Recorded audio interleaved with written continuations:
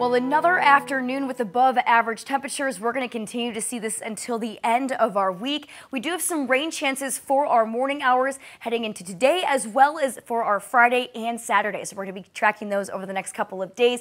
But our biggest rain chances, that's really going to be ahead of a possible cold front coming in just in time for 2022. But let's take a look at the next couple of hours here on our future track. Starting off in a little bit on the cloudier side, we saw lots of fog this morning as well. We do have some rain chances in place for later on this morning. We're not going to be seeing too strong of that rain, so it could be just a couple of drizzles here and there, but definitely be careful on the roads because they could be a little slick. But heading into the rest of our afternoon for our Wednesday, going to be seeing a lot more of that sunshine, but as we head back into Thursday, more partly cloudy conditions are headed our way. And heading into Friday, we do have some more rain chances in place as well ahead of that cold front. And taking a look at our rain chances a little bit closer here, but a 20% chance for our Friday and 30% for our Saturday, as that cold front is going to be coming through around Saturday afternoon or Saturday evening, cooling us down by quite a bit here. But taking a look at today's highs in the upper 70s, could even see some low 80s in some areas like in Bell County, depending on what our cloud cover decides to do later on this afternoon. We're going to keep on tracking that over the next couple of hours. But